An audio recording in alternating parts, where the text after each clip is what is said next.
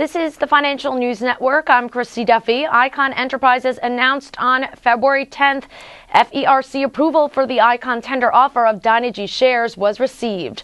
The only significant remaining condition to the tender offer is the minimum condition, which requires that at least approximately 35% of the shares outstanding are tendered. Icahn and Dynegy have amended their merger agreement to provide for one final extension of the tender offered through 5 p.m. Eastern Time on February 18th. If the conditions to the tender offer have not been satisfied by that time, then the offer will expire and the merger agreement will automatically terminate, allowing Dynergy to move forward to conduct its business on a standalone basis. No price increase or further extensions will be made. For further updates, stay tuned. You're watching the Financial News Network. I'm Christy Duffy.